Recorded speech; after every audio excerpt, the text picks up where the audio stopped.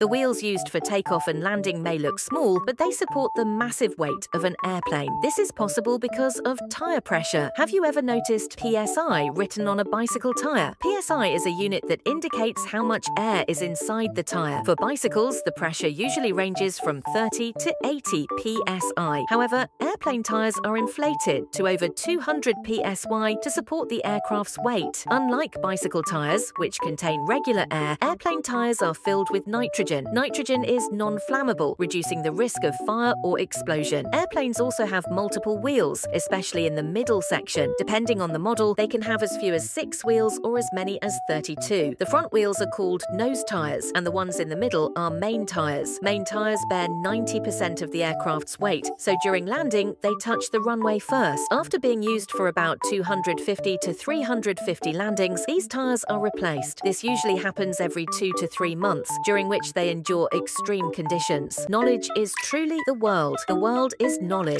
Thank you for your time, and may the pursuit of knowledge continue to guide us all.